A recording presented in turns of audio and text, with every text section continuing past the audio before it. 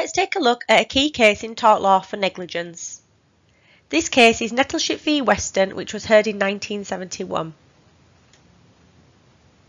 In this case, the claimant was Mr Nettleship, a friend of the defendant, Mrs Weston. Mr Nettleship had agreed to teach Mrs Weston how to drive in her husband's car. On her third driving lesson, she hit a lamppost, which resulted in injury to Mr Nettleship. He sought a claim in negligence against her. Mrs Weston argued that Mr Nettleship was aware of her lack of skill, with her being a learner driver, and therefore she should not be expected to drive as a qualified, experienced driver.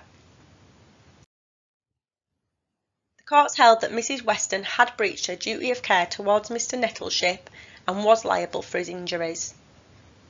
The court held that the standard of care expected of the reasonable man would not be lowered because the defendant was a learner, and that the civil law permits no such excuse. Lord Denning stated that lowering the standard of care could result in complicated lower standards. That would imply, for example, that an inexperienced doctor should also owe a lower duty of care if a patient was aware of that inexperience, such as with student or trainee doctors. He stated that it is essential to uphold an objective standard of care for negligence cases, and therefore in this case the defendant would be compared to an ordinary competent driver, and accordingly she had breached her duty of care. Lord Salmon, dissenting, also recognised that the instructor should have some partial responsibility, and so Mr Nettleship should take some responsibility for his injuries, and therefore in this case contributory negligence was applied at a 50% reduction in damages.